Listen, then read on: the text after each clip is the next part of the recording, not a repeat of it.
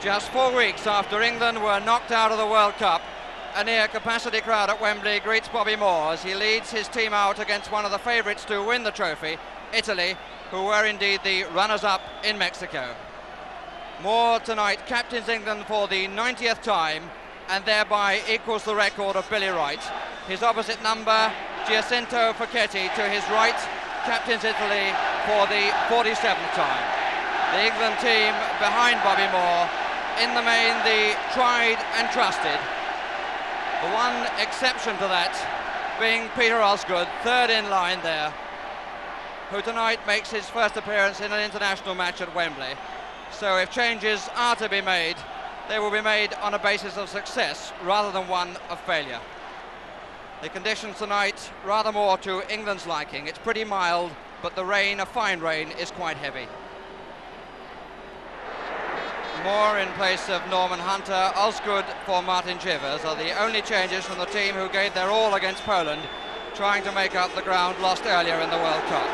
All but Bell and Osgood were in the side, beaten 2-0 by Italy last June. Osgood won his last cap as a substitute in the 1970 World Cup and now gets another chance after we've been knocked out of the 1974 tournament. 8 of that Italian team played in the match in Turin. Bellucci and Causio coming on as substitutes on that occasion. Notable absentees are Mazzola, Anastasi and Morini, all of whom are injured. And there's been quite an argument about the number of substitutes being allowed, but in the end, 3 from 5 changed is the ruling of the referee.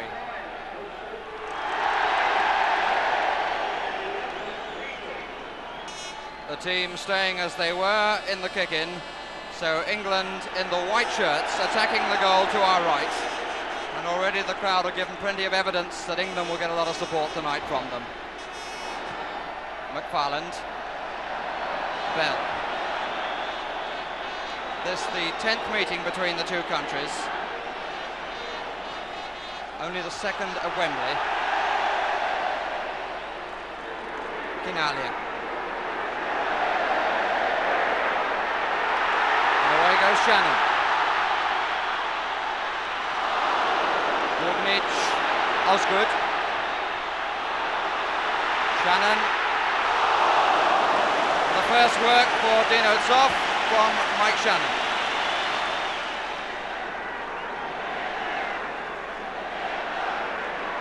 Bell. Shannon in the middle, so is Osgood. A little bit too comfortable for the goalkeeper. Rivera.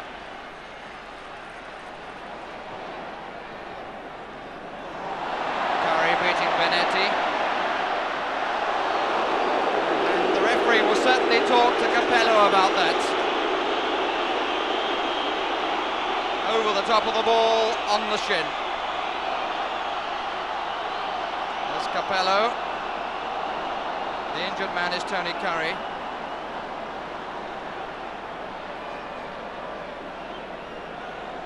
Harold Shepperton, of course, the England trainer.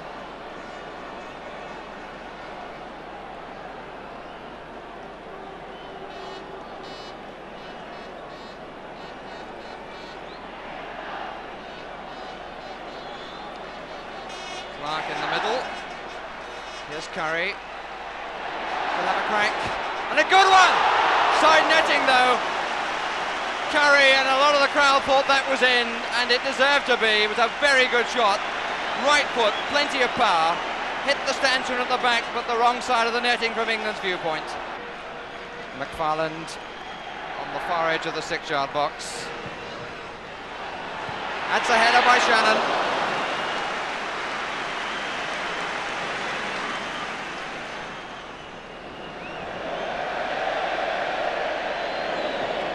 A very good clearance by Dino Zoff.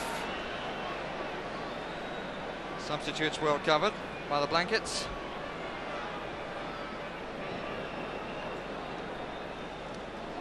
Moore.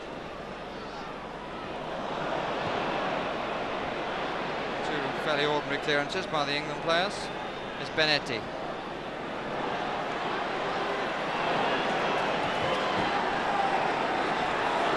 Rivera. fall possibilities on for him. Benetti down the line. The tackle by Curry. The referee judging that body contact was made first. Seemed to me to be a little bit harsh.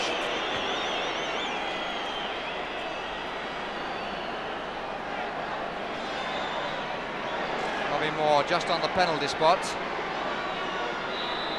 Reaver, the danger perhaps coming in on it now, away by McFarland.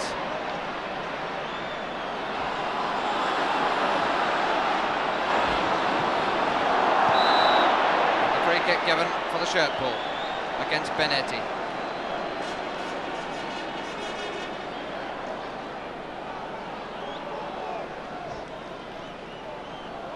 McFarland. Curry. Bugnic stepping in. Shannon. Being forced across the line. Curry. It's a chance for a shot. Good one and good save.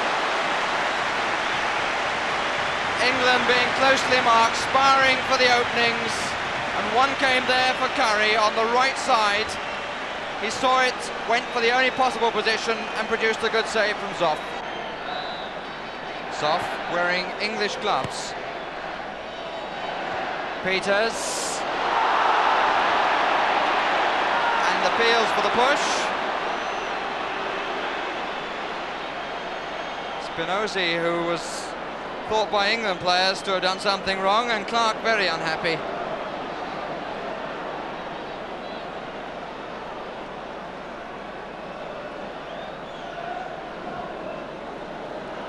Moore. Bugnic. Osgood. Shannon. Rivera. Ginalia. Or rather Calcio. Ginalia forward of it.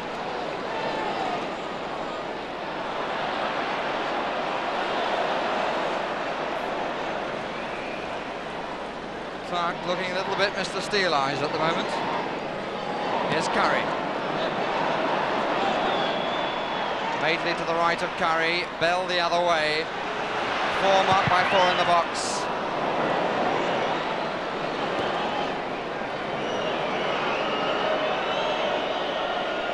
And England still looking for an opener to unseal a very tightly packed tin.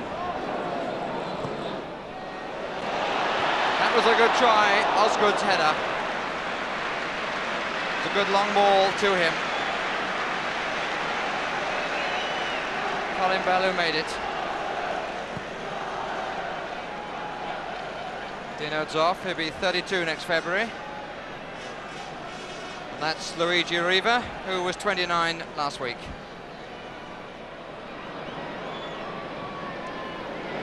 Hughes.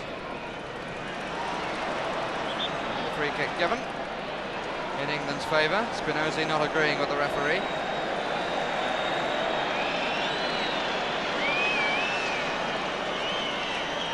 Osgood positioned on the far right. Curry. Zoff coming to punch and punch well. It's Bell. Peters. Took too long. Osgood. Bell. Oh, and driven across, and it could so easily have been turned in by Facchetti. Colin Bell's shots appearing here on the right, number 4. Good pace took him past 2 men, and just look how Facchetti might so easily have turned that in.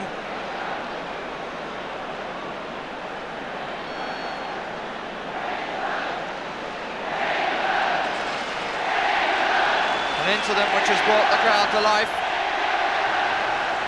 McFarland and Osgood on the far post. There's McFarland. Couldn't really get at it. Might now. Away by Benetti. McFarland now going to the far side of the area once more for the cross. Here's Moore. Spinozzi coming forward with pace.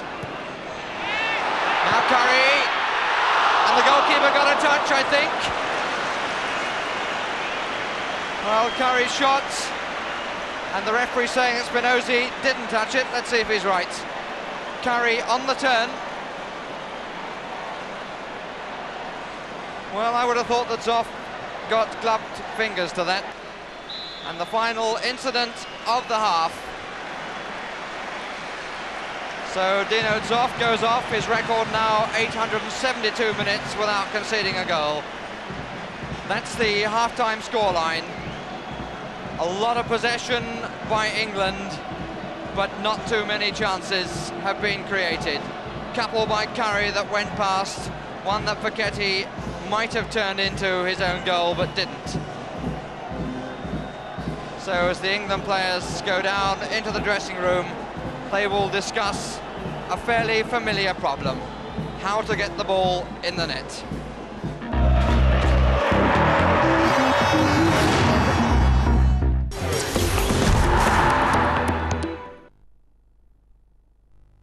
Throughout the day, your body uses up nutrients.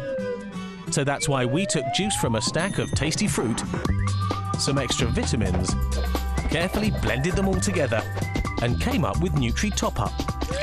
It simply tops you up with selected nutrients.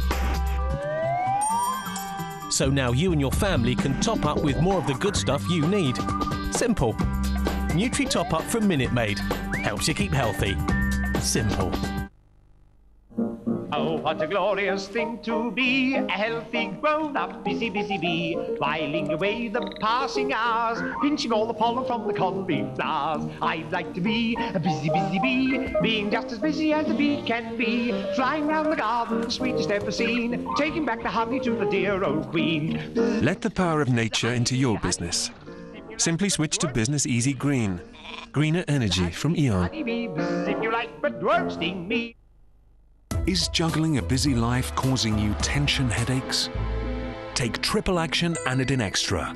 It has a powerful combination of 3 ingredients. 1 to target the source of pain, 1 to help block pain, and 1 to speed up relief. For people who just get on with it, take Triple Action Anodin Extra. The liquid ibuprofen power of Anodin Ultra capsules relieves tough body pain fast.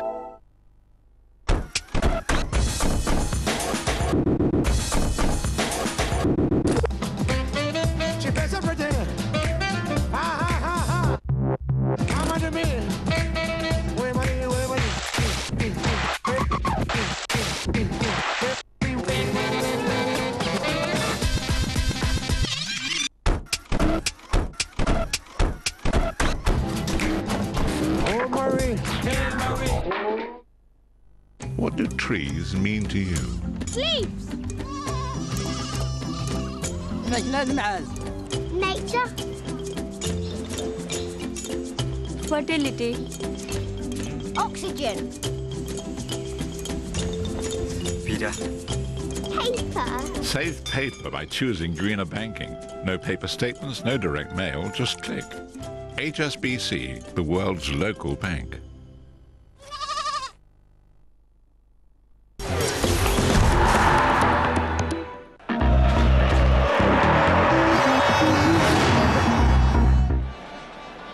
And the Italian flag waving in the evening rain at Wembley, and they're watching very much an Italian match, exemplified by the performance of Burgnic, the sweeper in the Italian side. Probably seen more of the ball than any other Italian match, exemplified by the performance of Burgnic, the sweeper in the Italian side.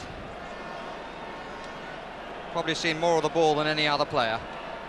Always be in the right place at the right time. It's the problem for England to get him out of that place at the right time. England now attacking the goal to our left. Neither side has made a change. Which for the Italians might be surprising. Burgnic once more.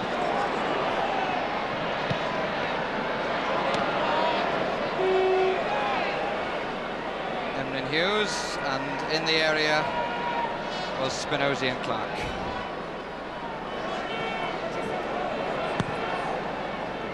Clark, Bell.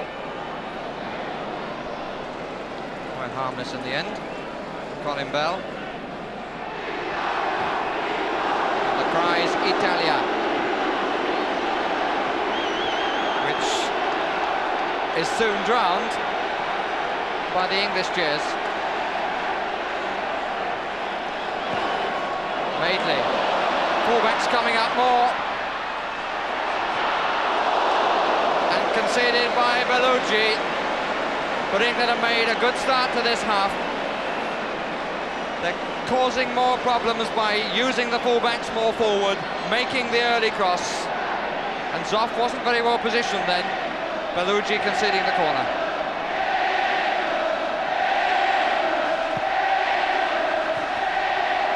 Peters' header, but an Italian got there first, so another corner. Corner number 12. Madeley, away by Facchetti.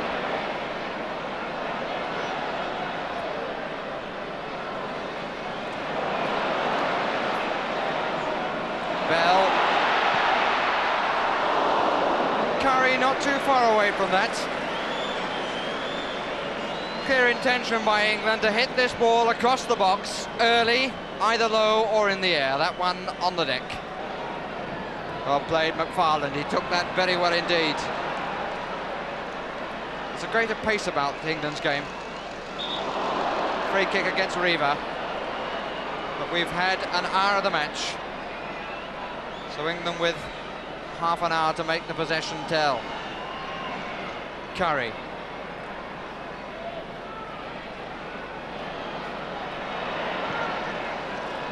Peters. Beaten by Capello. Here's Calzio. Two Juventus players doing it well together. And Clark has lost him. Quinalia going to the far post. Not a good cross, in fact.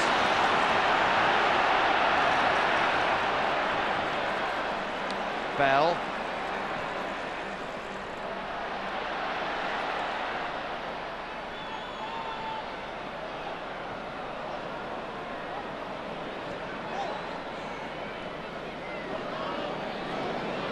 Calzio. Benetti. Italy with 4 up against 4. Quinalia.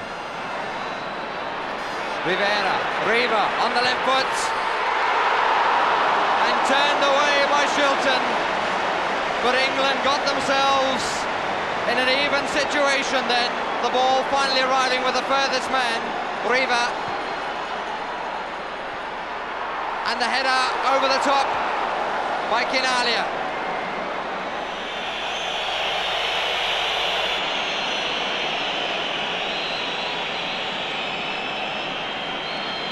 Bell. Madeley.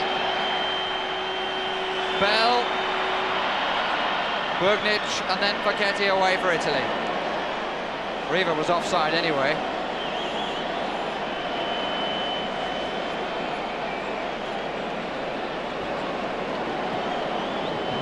Peters. He saw the possibility of a crack too late.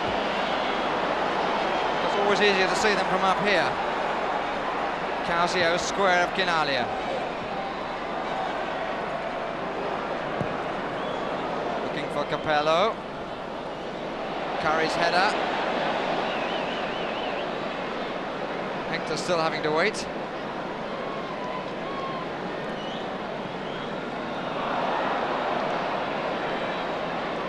Osgood. Bit short, but Bell made something of it. Mistake really by Bellucci. 6 Italians back. Here's Hughes. Left foot shot and a good one! Oh, Hughes, why don't you do that more often? Really tremendous left foot crack by Hughes, going up and turned over by Zoff. And chance now for the substitution to be made.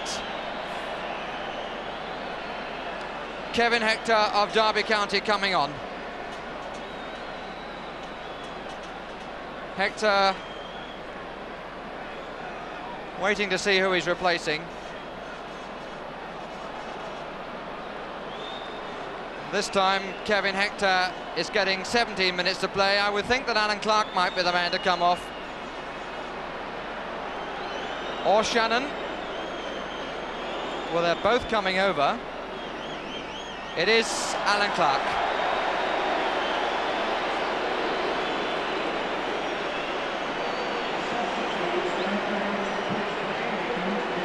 So Kevin Hector, who might so easily have scored against Poland, gets another chance to show what he can do.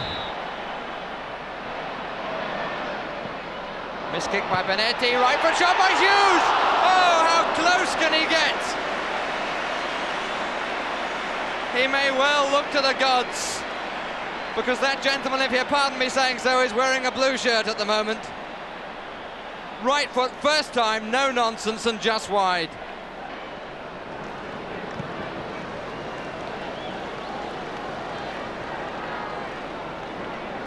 Madeley.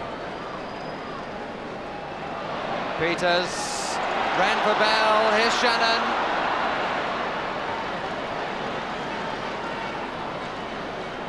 Frustrating though it may be for England, one has to admire the organisation of the Italian defence.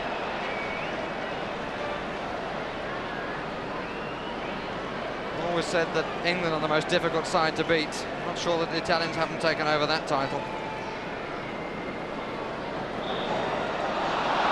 And ball has been given.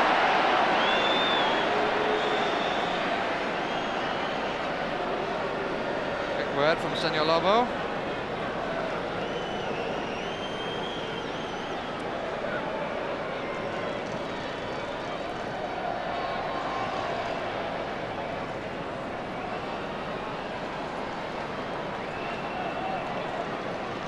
Rivera. Hector, Spinozzi at his back, surely that's a foul. Tackled straight through Hector then, Spinozzi. 5 minutes for England to break this duck. And the free kick by Quinalia. Or foul by Quinalia, free kick to England. It's a throw.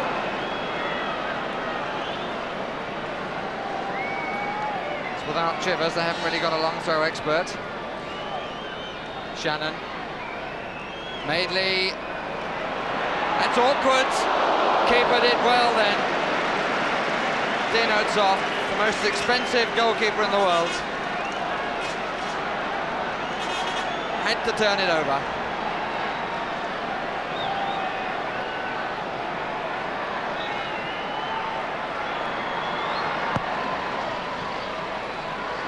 McFarland's goal kick.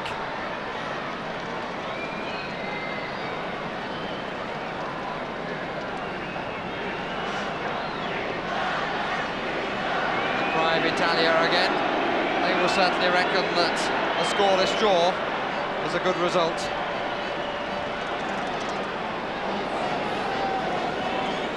They may be out of the World Cup, but they still present a great challenge to any side, as far as foreigners are concerned.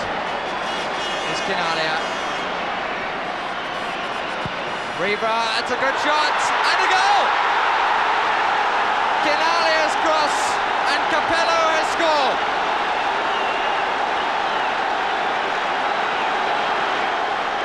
He really cracked that across the box. Shilton lost it. Look at the power of the low cross. Shilton lost it, and Capello wasn't quite as easy as it looked, but easy enough.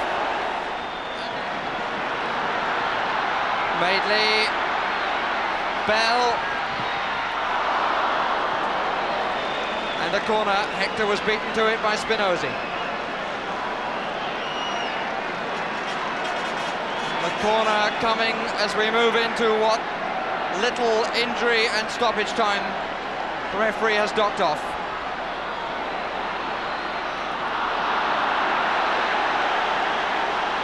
Quinalia.